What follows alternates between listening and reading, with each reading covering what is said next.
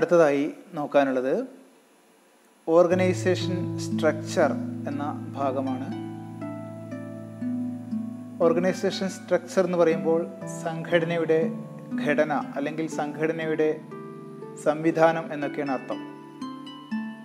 നമുക്കറിയാം, ഒരു സംഘടനയിൽ വ്യക്തികളുണ്ടായിരിക്കും, പല പല ജോലികളുണ്ടായിരിക്കും, മറ്റുള്ള വിഭവങ്ങളൊക്കെ ഉണ്ടായിരിക്കും. ഇവയെല്ലാം ചിതറിക്കിടക്കുന്ന ഒരവസ്ഥയിലല്ല സ്ഥാപനം നിലനിൽക്കുന്നത് നമുക്കറിയാം. അവയെ ഏതോ ഒരു വിധത്തിൽ കൂട്ടിയിണക്കപ്പെട്ടിട്ടുണ്ട്, അവ തമ്മിലൊരു ബന്ധം സൃഷ്ടിക്കപ്പെട്ടിട്ടുണ്ട്. എങ്കിൽ മാത്രമേ അതൊരു സംഘടനയായി മാറുകയുള്ളൂ എന്ന് നമുക്കറിയാം. അപ്പോൾ മാനുഷികേതരമായ വിഭവങ്ങളെയും മറ്റുള്ള ജോലികളെയും പരസ്പരം ബന്ധപ്പെടുത്തിയിരിക്കുന്നതിനെയാണ് നമ്മൾ ഓർഗനൈസേഷൻ സ്ട്രക്ചർ എന്നതുകൊണ്ട് ഉദ്ദേശിക്കുന്നത്. അതായത് ഇവിടെ ഈ വിഭവങ്ങളെല്ലാം അല്ലെങ്കിൽ മാനുഷികേതരമായ കാര്യങ്ങളെല്ലാം ഏത് ശൈലിയിലാണ് നമ്മൾ ബന്ധിച്ചിരിക്കുന്നത്, അറേഞ്ച് ചെയ്തിരിക്കുന്നത് എന്നാണ് ഇവിടെ ഓർഗനൈസേഷൻ സ്ട്രക്ചർ കൊണ്ട് ഉദ്ദേശിക്കുന്നത്. പല ശൈലി നമുക്ക് പഠിക്കാനുണ്ട്. ഫങ്ഷണൽ ഓർഗനൈസേഷൻ സ്ട്രക്ചർ ഉണ്ട്, ഡിവിഷണൽ സ്ട്രക്ചർ ഉണ്ട്. അത് രണ്ട് ശൈലികളാണ്. ഏത് ശൈലിയിലായാലും ഇവിടെ പീപ്പിൾ, വർക്ക് ആൻഡ് റിസോഴ്സസ്, ജീവനക്കാരെയും ജോലികളെയും മറ്റുള്ള വിഭവങ്ങളെയും ഒരു പ്രത്യേക ശൈലിയിൽ, പ്രത്യേക രീതിയിൽ കൂട്ടിയിണക്കുന്നതിന് പറയുന്ന പേരാണ് ഓർഗനൈസേഷൻ സ്ട്രക്ചർ.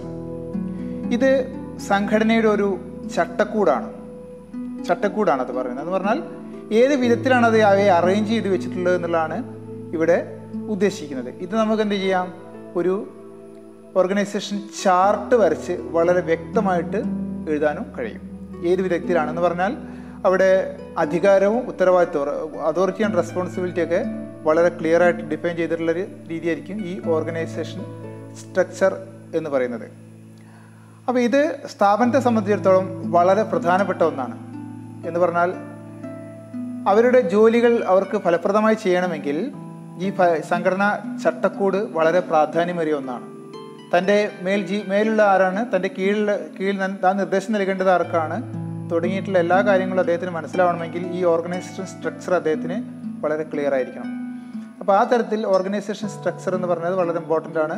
ഒരിക്കൽ കൂടി നമ്മൾ പറയണേ, ഇത് വ്യത്യസ്ത ജോലികളെയും വ്യത്യസ്ത പൊസിഷനുകളെയും സ്ഥാനമാനങ്ങളെയും തമ്മിൽ കൂട്ടിയിണക്കുന്നതിൻ്റെ ബന്ധങ്ങളെ പറയുന്ന പേരാണ് ഓർഗനൈസേഷൻ സ്ട്രക്ചർ. ഏത് വിധത്തിലാണ് ഇവയെ അറേഞ്ച് ചെയ്തിരിക്കുന്നത്, വ്യക്തികളെയും ജോലികളെയും മറ്റുള്ള റിസോഴ്സിനെയും ഏത് രീതിയിലാണ് അറേഞ്ച് ചെയ്തിരിക്കുന്നത് എന്നുള്ളതാണ് ഓർഗനൈസേഷൻ സ്ട്രക്ചർ എന്നതുകൊണ്ട് ഉദ്ദേശിക്കുന്നത്. ഈ ഓർഗനൈസേഷൻ സ്ട്രക്ചർ നിർണ്ണയിക്കുന്നതിന് പല ഘടകങ്ങളിലും പ്രധാനപ്പെട്ടൊരു ഘടകമാണ് സ്പാൻ ഓഫ് മാനേജ്മെൻറ്റ് എന്ന് പറഞ്ഞാൽ. സ്പാൻ ഓഫ് മാനേജ്മെൻറ്റ് എന്നതുകൊണ്ട് ഉദ്ദേശിക്കുന്നത് ഒരു മാനേജർക്ക് ഫലപ്രദമായി കൈകാര്യം ചെയ്യാവുന്ന സബോർഡിനേറ്റ്സിൻ്റെ എണ്ണമാണ്. അതായത് നമുക്കറിയാം, ഒരാൾക്ക് ഇപ്പോൾ കൈകാര്യം ചെയ്യാൻ 1, 2, 10 ആളുകളൊക്കെ കൈകാര്യം ചെയ്യാൻ പറ്റും. ചില ആളുകളുടെ ശേഷിക്കനുസരിച്ച് അത് കൂടുതലും കുറവൊക്കെ ആവാം. അപ്പോൾ എങ്കിലും ഒരു പരിധിയുണ്ട്. ഒരാൾക്ക് ഫലപ്രദമായി കൈകാര്യം ചെയ്യാവുന്ന സബോർഡിനേറ്റ്സിൻ്റെ എണ്ണത്തിനൊരു പരിധിയുണ്ട്. നമുക്കറിയാം എത്ര വരെ ഒരാൾക്ക് പരമാവധി കൺട്രോൾ ചെയ്യാൻ സാധിക്കുന്നു. അതാണ് അവിടെ സ്പാൻ ഓഫ് മാനേജ്മെൻറ്റ് എന്നതുകൊണ്ട് ഉദ്ദേശിക്കുന്നത്. അപ്പോൾ ഈ സ്പാൻ ഓഫ് മാനേജ്മെൻറ്റ് എത്രത്തോളം ഉണ്ട് എന്നതിൻ്റെ അടിസ്ഥാനത്തിലാണ് ഏത് തരത്തിലുള്ള ഓർഗനൈസേഷൻ സ്ട്രക്ചർ വേണം നമുക്ക് തീരുമാനിക്കുന്നതിന് വേണ്ടിയിട്ട്. ഈ ഓർഗനൈസേഷൻ സ്ട്രക്ചർ എന്ന് പറഞ്ഞത് നമുക്കറിയാം, താഴേക്കുള്ള കമ്മ്യൂണിക്കേഷൻ, മേലേക്കുള്ള റിപ്പോർട്ടിംഗ് എല്ലാം വളരെ ക്ലിയർ ആയിട്ട് നടക്കണമെങ്കിലും സ്ഥാപനത്തിൻ്റെ കൺട്രോളിംഗ് പ്രോസസ്സൊക്കെ വളരെ ഫലപ്രദമായി നടത്തണമെന്നുണ്ടെങ്കിലും ഈ ഓർഗനൈസേഷൻ സ്ട്രക്ചർ വളരെ വ്യക്തമായിരിക്കണം. 2 തരത്തിലുള്ള ഓർഗനൈസേഷൻ സ്ട്രക്ചർ ഉണ്ട്.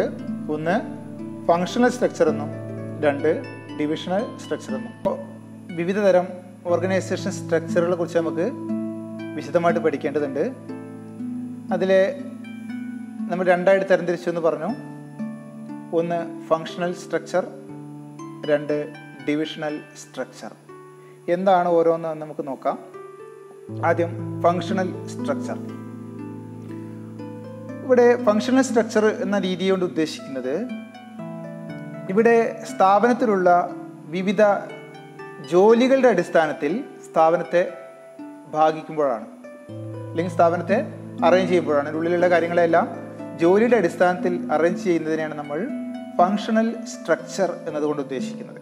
ഇവിടെ ആ സ്ട്രക്ചറിൻ്റെ അടിസ്ഥാനം, ഘടനയുടെ അടിസ്ഥാനം ജോലിയാണ്, വിവിധ ജോലികളാണ്. ഓരോ ജോലികളിലും ഓരോ ഭാഗമാക്കി ആ രീതിയിലായിരിക്കും അതിൻ്റെ കൺട്രോളിങ് കാര്യങ്ങളെല്ലാം സെറ്റ് ചെയ്യുന്നത്.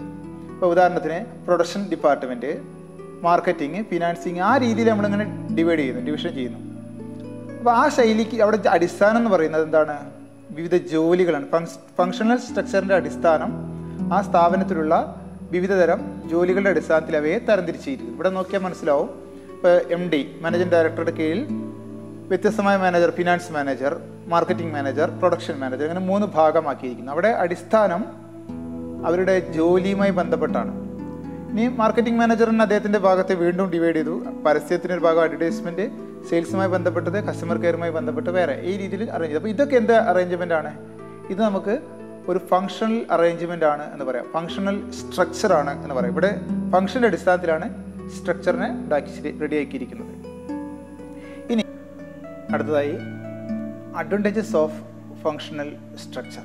ഫങ്ഷണൽ സ്ട്രക്ചറിൻ്റെ നേട്ടങ്ങൾ എന്തെല്ലാമാണ് എന്നുള്ളതാണ് നമുക്ക് നോക്കാം. ഒന്ന്, അത് സ്പെഷ്യലൈസേഷന് കാരണമാകുന്നു എന്ന് പറഞ്ഞാൽ നമുക്കറിയാം, ഫങ്ഷണൽ സ്ട്രക്ചറിൽ ജോലിയുടെ അടിസ്ഥാനത്തിലാണ് സ്ഥാപനത്തിൻ്റെ ചട്ടക്കൂട് തയ്യാറാക്കിയിരിക്കുന്നത്. അവിടെ അടിസ്ഥാനം ജോലിയാണ്.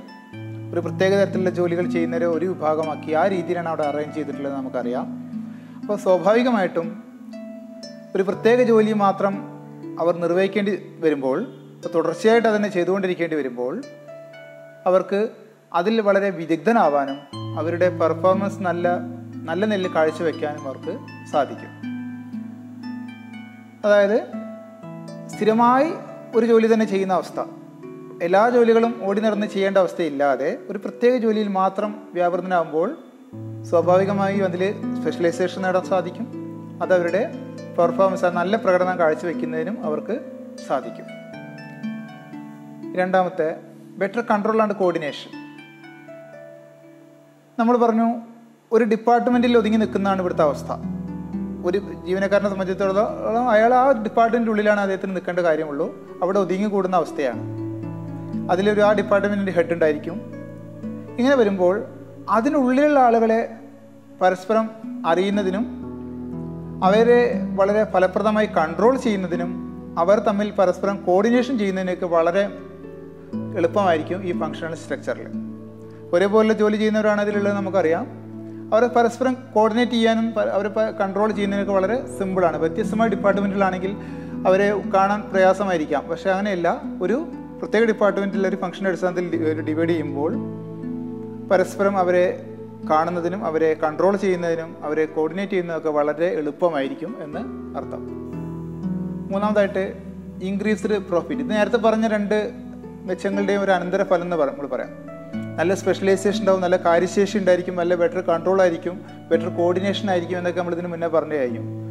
അത്തരം കാര്യങ്ങളൊക്കെ സംഭവിക്കുമ്പോൾ സ്വാഭാവികമായിട്ടും ഇൻക്രീസ്ഡ് പ്രോഫിറ്റ്, ലാഭം വർദ്ധിക്കാനുള്ള സാധ്യതയുണ്ട്. കാരണം നല്ല എഫിഷ്യൻസി സ്ഥാപനത്തിൽ നിലനിൽക്കുന്നെന്ന് പറഞ്ഞു കഴിഞ്ഞാൽ സ്വാഭാവികമായിട്ടും അത് നമ്മുടെ ലാഭത്തിലേക്ക് നയിക്കും. അടുത്തത് കോസ്റ്റ് റിഡക്ഷൻ. ഇതും നേരത്തെ പറഞ്ഞ ഒരു മെച്ചത്തിൻ്റെ തുടർച്ചയാണ്. ചെലവുകൾ കുറയ്ക്കാൻ സാധിക്കും. 2 വിധത്തിലാണ്. ഒന്ന്, നമുക്കറിയാം, ഒരു ഡിപ്പാർട്ട്മെൻറ്റ് വൈസ് ഇത് തരംതിരിക്കുമ്പോൾ ആ ഡിപ്പാർട്ട്മെൻറ്റിലെ ജോലികൾ എന്തെല്ലാമാണെന്ന് വളരെ വ്യക്തമാക്കിയിരിക്കും. അത് ഓരോരുത്തർക്കും ഡിവൈഡ് ചെയ്ത് കൊടുത്തിട്ടുണ്ടായിരിക്കും. അപ്പോൾ ഏതെങ്കിലും ജോലി മിസ്സാവുന്ന അവസ്ഥയോ അല്ലെങ്കിൽ ഡ്യൂപ്ലിക്കേഷൻ വരുന്ന അവസ്ഥയോ ഉണ്ടാവുകയില്ല. അതുമാത്രമല്ല, അവർ ഒരു പ്രത്യേക ജോലികൾ വളരെ ഫലപ്രദമായി സ്പെഷ്യലൈസ് ചെയ്ത ജോലി ചെയ്തുകൊണ്ടിരിക്കുമ്പോൾ നമ്മുടെ വേസ്റ്റേജുകൾ വളരെ പരമാവധി കുറയ്ക്കുന്നതിനും അതുവഴി നമുക്ക് പ്രൊഡക്ഷൻ കോസ്റ്റ് കാര്യമായി കുറയ്ക്കുന്നതിനും സഹായിക്കും. അങ്ങനെയാണ് ഈ കോസ്റ്റ് റിഡക്ഷൻ എന്നതുകൊണ്ട് ഉദ്ദേശിക്കുന്നത്. അടുത്തത്, ട്രെയിനിങ് ബിക്കം ഈസിയർ. നമുക്കറിയാം, ഒരു പ്രത്യേക ജോലി മാത്രം ചെയ്യേണ്ടുന്ന ഒരവസ്ഥ വരുമ്പോൾ അത് ട്രെയിനിങ്ങിനെ വളരെ ഈസിയാക്കി മാറ്റും. നമ്മളത് ഏത് ജോലിയാണ് നമ്മൾ ചെയ്യേണ്ടത്, ആ ഒരു ജോലി മാത്രമേ നമ്മൾക്ക് ട്രെയിൻ തരേണ്ടതുള്ളൂ എന്നതുകൊണ്ട് ആ പ്രത്യേക മേഖലയെ നമ്മൾ ട്രെയിനിങ് നമുക്ക് നൽകുന്നതിന് വളരെ സിമ്പിളാണ്. അവിടെ കാര്യം ഒരുപാട് അധ്വാനത്തിൻ്റെ ആവശ്യമില്ല. നമ്മൾക്ക് ഏത് മേഖലയാണോ ചെയ്യാനുള്ളത് ആ മേഖലയെ മാത്രം നമ്മൾ പരിചയപ്പെടുത്തുക എന്നൊരു ജോലിയെ അവിടെ ചെയ്യേണ്ടതുള്ളൂ.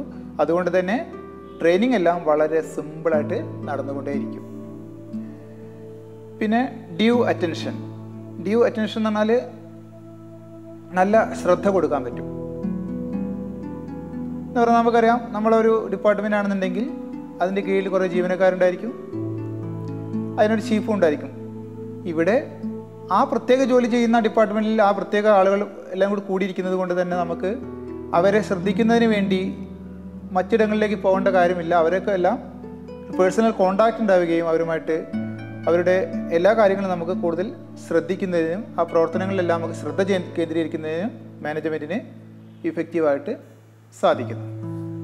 അപ്പോൾ ഇത്രയുമാണ് നമ്മൾ പറഞ്ഞ അഡ്വാൻറ്റേജ് ഓഫ് ഫങ്ഷണൽ സ്ട്രക്ചർ എന്നതുകൊണ്ട് ഉദ്ദേശിക്കുന്നത്. ഒന്ന്, നമ്മൾ പറഞ്ഞ സ്പെഷ്യലൈസേഷൻ ഉണ്ടാക്കും. ഒരേ ജോലി ഇങ്ങനെ റിപ്പീറ്റഡ് ആയിട്ട് ചെയ്യുമ്പോൾ സ്പെഷ്യലൈസ്ഡ് ആയിട്ട് മാറും. രണ്ടാമതായിട്ട് നമ്മൾ പറഞ്ഞു, അത് വളരെ വ്യക്തമായിട്ട് കൺട്രോൾ ചെയ്യുന്നതിനും കോർഡിനേറ്റ് ചെയ്യുന്നതിനും വളരെ എളുപ്പമാണ്. കാരണം ഡിപ്പാർട്ട്മെൻറ്റ് വൈസാണ് അവർ ഒരേ ജോലി ചെയ്യുന്ന ആളുകളായതുകൊണ്ട് സ്വാഭാവികമായിട്ട് കോർഡിനേഷനും കൺട്രോളിനും ഒക്കെ വളരെ സിമ്പിളായിരിക്കും. പിന്നെ ലാഭം ഒക്കെ വർദ്ധിക്കും. സ്പെഷ്യലൈസേഷനും ബെറ്റർ കൺട്രോൾ എല്ലാം ഉണ്ടാകുമ്പോൾ സ്വാഭാവികമായിട്ടും ലാഭം വർദ്ധിക്കും, ചിലവ് കുറയും. അതുപോലെ തന്നെ ഈ ട്രെയിനിങ് ഒക്കെ വളരെ സിമ്പിളാക്കാൻ പറ്റും. കാരണം ഒരു പ്രത്യേക മേഖലയുമായി ബന്ധപ്പെട്ട ട്രെയിനിങ് നൽകേണ്ടതുള്ളൂ എന്നതുകൊണ്ട് ട്രെയിനിങ് വളരെ സിമ്പിളായിരിക്കും. ഡ്യൂ അറ്റൻഷൻ, വളരെ ശ്രദ്ധ കേന്ദ്രീകരിക്കാൻ പറ്റും. ഓരോ ജോലിയിലും ഓരോ ജോലിക്കാരനോടും നമുക്ക് ഈ കൺട്രോൾ ചെയ്യുന്ന ആളുകൾക്ക് ശ്രദ്ധ കേന്ദ്രീകരിക്കാൻ സാധിക്കുകയും ചെയ്യും. ഇതാണ് ഫങ്ഷണൽ സ്ട്രക്ചറിൻ്റെ അഡ്വാൻറ്റേജസ് എന്ന രീതിയിൽ പറയാനുള്ളത്. Disadvantages of functional structure. Functional സ്ട്രക്ചറിൻ്റെ ദോഷങ്ങൾ എന്തെല്ലാമാണെന്ന് നമ്മൾ നോക്കുന്നത്. ഒന്നാമതായിട്ട് പറയുന്നത് less importance to organisational interest. സ്ഥാപനത്തിൻ്റെ പൊതു താല്പര്യത്തിന് അത്ര പ്രാധാന്യം കൊടുക്കുന്നില്ല എന്ന് പറഞ്ഞാൽ, നമുക്കറിയാം ഇവർ ഫങ്ഷൻ്റെ അടിസ്ഥാനത്തിലാണ് ഇവിടെ തരംതിരിക്കപ്പെട്ടിട്ടുള്ളത്. അതുകൊണ്ട് തന്നെ അവരുടെ ഫങ്ഷൻ എന്താണോ, അവരുടെ ഡിപ്പാർട്ട്മെൻറ്റ് എന്താണോ അതിനായിരിക്കും കൂടുതൽ ഇമ്പോർട്ടൻസ് കൊടുക്കുക. അവർ ചെയ്യുന്ന ജോലി ഫലപ്രദമായി ചെയ്യുക, അവരുടെ ഡിപ്പാർട്ട്മെൻറ്റ് ജോലി ഫലപ്രദമാക്കുക എന്നുള്ളതല്ലാതെ സ്ഥാപനത്തിൻ്റെ മറ്റുള്ള ഡിപ്പാർട്ട്മെൻറ്റുകളെയും മറ്റുള്ള ഓവറോൾ ഓപ്പറേഷനെയും ഇവർ അത്ര ഊന്നൽ കൊടുക്കുന്നില്ല എന്നുള്ളതാണ് ഇവിടെ പറയാനുള്ളത്. അതായത് ഇപ്പോൾ പ്രൊഡക്ഷൻ ഡിപ്പാർട്ട്മെൻറ്റ് പ്രൊഡക്ഷനുമായി ബന്ധപ്പെട്ട ഇഫക്റ്റീവായിട്ടുള്ള പ്രൊഡക്ഷൻ മാത്രമേ അവർ ശ്രദ്ധിക്കുന്നുള്ളൂ. സെയിൽസ് ഡിപ്പാർട്ട്മെൻറ്റിൻ്റെ കാര്യം അവർ അന്വേഷിക്കേണ്ട കാര്യം വരുന്നില്ല. അല്ലെങ്കിൽ ഫിനാൻസ് ഡിപ്പാർട്ട്മെൻറ്റ്. ഇപ്പോൾ അവർ തന്നിൽ അർപ്പിതമായ കർത്തവ്യം എന്താണോ അത് ഫലപ്രദമായി ചെയ്യാനാണ് ഓരോ ഡിപ്പാർട്ട്മെൻറ്റുകളും ശ്രമിക്കുന്നത്. അവർ സ്ഥാപനത്തിൻ്റെ പൊതുവായ ലക്ഷ്യത്തിന് അത്ര പ്രാധാന്യം കൊടുക്കുന്നില്ല എന്നുള്ളതാണ് ഇവിടെ പറയാനുള്ളത്. അടുത്ത ദോഷമായിട്ട് പറയുന്നത് കോഓർഡിനേഷൻ പ്രോബ്ലം. നേരത്തെ ഒരു പോയിന്റിൽ നമ്മൾ കോഓർഡിനേഷൻ എളുപ്പമാണെന്ന് പറഞ്ഞിരുന്നത്, അത് ഉദ്ദേശിച്ചത് ആ ഡിപ്പാർട്ട്മെൻറ്റിന് ഉള്ളിലുള്ള കോഓർഡിനേഷൻ വളരെ സിമ്പിളാണ് എന്ന അർത്ഥത്തിലായിരുന്നു. ഇവിടെ കോഓർഡിനേഷൻ പ്രോബ്ലം എന്നതുകൊണ്ട് ഉദ്ദേശിക്കുന്നത് കുറേ ഡിപ്പാർട്ട്മെൻറ്റിലാക്കി തിരിച്ചിട്ടാണ് ഈ ഫങ്ഷണൽ സ്ട്രക്ചറിൽ നമ്മൾ ചെയ്യുന്നത്. ഫങ്ഷണൽ സ്ട്രക്ചറിൽ ഡിപ്പാർട്ട്മെൻറ്റ് വൈസാണ് കാര്യങ്ങൾ നടക്കുന്നത്. അപ്പോൾ ഈ ഡിപ്പാർട്ട്മെൻറ്റുകളെ തമ്മിൽ കോർഡിനേറ്റ് ചെയ്യുക എന്നുള്ളത് വളരെ ഡിഫിക്കൽട്ടായ ഒരു ജോലിയാണ്. കാരണം വ്യത്യസ്ത ജോലികൾ ചെയ്യുന്ന വ്യത്യസ്ത ഡിപ്പാർട്ട്മെൻറ്റുകളാണ് സ്ഥാപനത്തിൽ ഉണ്ടാവുക. ഇവരെ പരസ്പരം കോർഡിനേറ്റ് ചെയ്യുക എന്നുള്ളത്, അവരെ തമ്മിൽ കോർഡിനേറ്റ് ചെയ്യുക എന്നുള്ളത് ഒരു ബുദ്ധിമുട്ടേറിയ ജോലിയാണ് എന്നുള്ളതാണ് ഇവിടെ പറയാനുള്ളത്. അടുത്തത് ഇൻ്റർ ഡിപ്പാർട്ട്മെൻറ്റൽ കോൺഫ്ലിക്ട്സ്. ഡിപ്പാർട്ട്മെൻറ്റുകൾ തമ്മിൽ കോൺഫ്ലിക്ട്സ് ഉണ്ടായേക്കാം. നമ്മൾ പറഞ്ഞു ഓരോ ഡിപ്പാർട്ട്മെൻറ്റുകളും അവരുടെ ഫംഗ്ഷൻ വളരെ ഫലപ്രദമാക്കാനാണ് ശ്രമിക്കുന്നത്. അപ്പോൾ സ്വാഭാവികമായിട്ടും മറ്റുള്ള ഡിപ്പാർട്ട്മെൻറ്റുകളുമായിട്ട് ഇടപഴകേണ്ട അവസ്ഥ വരുമ്പോൾ ഇവർ ഇപ്പോഴും മുൻഗണന കൊടുക്കുന്നത് ഇവരുടെ കാര്യങ്ങൾക്കായതുകൊണ്ട് അവിടെ ചില കോൺഫ്ലിക്ട്സിന് സാധ്യതയുണ്ട്. ചെറിയൊരു ഉദാഹരണം പറഞ്ഞു കഴിഞ്ഞാൽ, ഇപ്പോൾ പ്രൊഡക്ഷൻ ഡിപ്പാർട്ട്മെൻറ്റ് കൂടുതൽ പ്രൊഡക്ഷൻ നടത്താൻ വേണ്ടി തീരുമാനിക്കാമെന്ന് വിചാരിക്കാം. പ്രൊഡക്ഷൻ നടത്താൻ തീരുമാനിക്കുന്ന അവസ്ഥ വരുമ്പോൾ അത് പ്രൊഡക്ഷൻ ഡിപ്പാർട്ട്മെൻറ്റിനെ മാത്രമല്ല ബാധിക്കുന്നത്, ഫിനാൻസ് ഡിപ്പാർട്ട്മെൻറ്റിന് അതുമായി ബന്ധപ്പെട്ട ഫിനാൻസ് കിട്ടേണ്ടതുണ്ട്. ഫിനാൻസ് ഡിപ്പാർട്ട്മെൻറ്റ് വേറെ തരത്തിലുള്ളൊരു പ്ലാനിങ്ങളാണ് ചെയ്തിരുന്നതെങ്കിൽ, അവർ ഫണ്ട് വേറെ മാർഗത്തിലേക്ക് വിനിയോഗിക്കാനാണ് താല്പര്യം പ്രകടിപ്പിച്ചിരുന്നതെങ്കിൽ അവർ തമ്മിൽ കോൺഫ്ലിക്റ്റായി മാറി. കാരണം പ്രൊഡക്ഷൻ ഡിപ്പാർട്ട്മെൻറ്റ് കൂടുതൽ ഫണ്ട് ആവശ്യപ്പെടുകയും പിന്നെ ഫിനാൻസ് ഡിപ്പാർട്ട്മെൻറ്റ് അത് നൽകാൻ ഇല്ലാത്തൊരവസ്ഥ വരികയും ചെയ്തു കഴിഞ്ഞാൽ തമ്മിൽ കോൺഫ്ലിക്ട്സ് ആയി. ഇങ്ങനെ ഡിപ്പാർട്ട്മെൻറ്റുകൾ തമ്മിലുള്ള ചില കോൺഫ്ലിക്ട്സിന് ഇവിടെ സാധ്യതയുണ്ട് എന്നുള്ളതാണ് പറയാനുള്ളത്. അടുത്തത് ഇൻഫ്ലെക്സിബിലിറ്റി ഇൻ പ്രൊമോഷൻ. അവിടെ നമ്മൾ ഉദ്ദേശിക്കുന്നത് ഹയർ ലെവലിലേക്കുള്ള പ്രൊമോഷന് ആണ് ഉദ്ദേശിക്കുന്നത്. ഇവിടെ നമ്മൾ ഒരു ഡിപ്പാർട്ട്മെൻറ്റിലെ ജോലിക്കാരെന്ന് പറയുമ്പോൾ ആ ഡിപ്പാർട്ട്മെൻറ്റിലെ ജോലിയുമായി ബന്ധപ്പെട്ട് കാര്യങ്ങൾ മാത്രമായിരിക്കും അദ്ദേഹം എക്സ്പെർട്ട് ആവുക. ഒരു ടോപ്പ് ലെവൽ ഇരിക്കുന്ന ഒരാൾ എന്ന് പറയുമ്പോൾ അദ്ദേഹം വ്യത്യസ്തമായ ജോലികളുമായിട്ട് ഇടപഴകി ശീലമുള്ള ആളാവണം. വ്യത്യസ്തമായ ജോലികളിൽ അദ്ദേഹത്തിന് പ്രാഗൽഭ്യം ഉണ്ടാവുകയും വേണം. അങ്ങനെ നോക്കുമ്പോൾ ഈ ഫങ്ഷണൽ സ്ട്രക്ചർ ഒരു ഡിപ്പാർട്ട്മെൻറ്റിൽ മാത്രമുള്ള ഒരാളെ പ്രൊമോട്ട് ചെയ്യാൻ അദ്ദേഹത്തിന് വേണ്ടത്ര കഴിവുണ്ടായിക്കൊള്ളുന്നതിലാണ് ഇൻഫ്ലെക്സിബിലിറ്റി ഇൻ പ്രൊമോഷൻ എന്ന് പറയുന്നത്. ഇവിടെ ഈ ഒരു പ്രത്യേക മേഖലയിൽ മാത്രം വിദഗ്ധനാവുന്നത് കൊണ്ട് മറ്റുള്ള മേഖലയിൽ അദ്ദേഹത്തിന് വേണ്ടത്ര അറിവുണ്ടായിക്കൊള്ളണമെന്നില്ല എന്നുള്ളതാണ് ഇതിൻ്റെ കാരണം. അതുകൊണ്ടാണ് ഇത് പ്രൊമോഷന് അത്ര ഫ്ലെക്സിബിൾ അല്ല എന്ന് ഈ മെത്തേഡ് എന്ന് പറയാനുള്ള കാരണം. അപ്പോൾ ഇത്രയുമാണ് നമ്മൾ ഡിസഡ്വാൻറ്റേജ് ആയിട്ട് പറയാനുള്ളത്. ഒന്ന്, ഓർഗനൈസേഷൻ്റെ പൊതുവായ താല്പര്യങ്ങൾക്ക് അവർ അത്ര പ്രാധാന്യം കൊടുക്കുന്നില്ല. അവരവരുടെ ഡിപ്പാർട്ട്മെൻറ്റുമായി ബന്ധപ്പെട്ട് മാത്രമാണ് ശ്രദ്ധ കൊടുക്കുന്നത്. രണ്ടാമത്തത് കോർഡിനേഷൻ പ്രോബ്ലമാണ് നമ്മൾ പറഞ്ഞത്. വ്യത്യസ്ത ഡിപ്പാർട്ട്മെൻറ്റുകൾ തമ്മിൽ കോർഡിനേറ്റ് ചെയ്യുക എന്നുള്ളൊരു ബുദ്ധിമുട്ടാണ്. ഇൻ്റർ ഡിപ്പാർട്ട്മെൻറ്റൽ കോൺഫ്ലിക്ട്സ്, വ്യത്യസ്ത ഡിപ്പാർട്ട്മെൻറ്റുകൾ തമ്മിലുള്ള ചില അസ്വാരസ്യങ്ങൾക്ക്, കോൺഫ്ലിക്ട്സിനൊക്കെ സാധ്യതയുണ്ട്. ലാസ്റ്റ്, ഇൻഫ്ലെക്സിബിലിറ്റി ഇൻ പ്രൊമോഷൻ നടത്തുമ്പോൾ ഈ ഒരു ഡിപ്പാർട്ട്മെൻറ്റിൽ മാത്രം പ്രാവീണ്യം നേടിയ ആൾക്ക് മൊത്തത്തിലൊരു ഉള്ള അവസ്ഥയിലേക്ക്, ജനറലായിട്ടുള്ളൊരു പൊസിഷനിലേക്ക് പ്രൊമോഷൻ നടത്താൻ അദ്ദേഹം അത്ര പ്രാപ്തനായിക്കൊള്ളണമെന്നില്ല എന്നുള്ളതാണ് ഇവിടെ ഉദ്ദേശിച്ചത്. അപ്പോൾ ഇത്രയാണ് ഡിസഡ്വാൻറ്റേജസ് ആയിട്ട് പറയാനുള്ളത്. അടുത്തതായി, ഫങ്ഷണൽ സ്ട്രക്ചർ ഏതെല്ലാം സാഹചര്യങ്ങളിലാണ് നമുക്ക് സ്യൂട്ടാവുന്നത് എന്നുള്ളതാണ് നോക്കേണ്ടത്. ഇത് 3 കാര്യങ്ങളാണ് പ്രധാനമായിട്ടും പറയുന്നത്. ഒന്ന്, ഓർഗനൈസേഷൻ്റെ size of organisation is large, വളരെ വലിയൊരു സ്ഥാപനമാണെന്നുണ്ടെങ്കിൽ. അതുപോലെ തന്നെ where there are diversified activities, ഒരുപാട് വ്യത്യസ്തമായ ജോലികൾ ആ സ്ഥാപനത്തിലുണ്ടാവും. കുറേ തരം ജോലികൾ ഒരു സ്ഥാപനത്തിൽ ഉണ്ടാവുന്ന അവസ്ഥ വരിക. മാത്രമല്ല, where the high degree of specialisation required, ആ ഓരോ ജോലിക്കും ഹൈ ഡിഗ്രി ഓഫ് സ്പെഷ്യലൈസേഷൻ ആവശ്യവുമാവുക. അപ്പോൾ ഇങ്ങനത്തെ ഒരു സാഹചര്യത്തിലാണ് ഫങ്ഷണൽ സ്ട്രക്ചർ സ്യൂട്ട് ആവുക. എന്ന് പറഞ്ഞാൽ വലിയ സ്ഥാപനമാവുകയും ചെയ്യും, ഒരുപാട് വ്യത്യസ്തങ്ങളായ ജോലികൾ അവിടെ ഉണ്ടാവുക. ഈ ഓരോ ജോലികൾക്കും വളരെ വിദഗ്ധമായ ആളുകൾ വേണം താനും. അങ്ങനെ ആകുമ്പോൾ ആ ഓരോ ജോലികളെയും വേറെ വേറെ ഗ്രൂപ്പുകളാക്കി ഡിപ്പാർട്ട്മെൻറ്റാക്കി തിരിക്കുകയല്ലാതെ വേറെ മാർഗ്ഗമില്ല. അതുകൊണ്ട് ഫങ്ഷണൽ സ്ട്രക്ചർ സ്യൂട്ടാവുന്നത് ഇത്തരം ഘട്ടങ്ങളിലാണ് എന്നർത്ഥം. അപ്പോൾ ഇത്രയാണ് ഫങ്ഷണൽ സ്ട്രക്ചറുമായിട്ട് ബന്ധപ്പെട്ട് നമുക്ക് മൊത്തത്തിൽ പറയാനുള്ളത്. വീണ്ടും ഒരു വിഷയമായിട്ട് നമ്മൾ അടുത്ത ക്ലാസ്സിൽ കണ്ടുമുട്ടും. നന്ദി, നമസ്കാരം.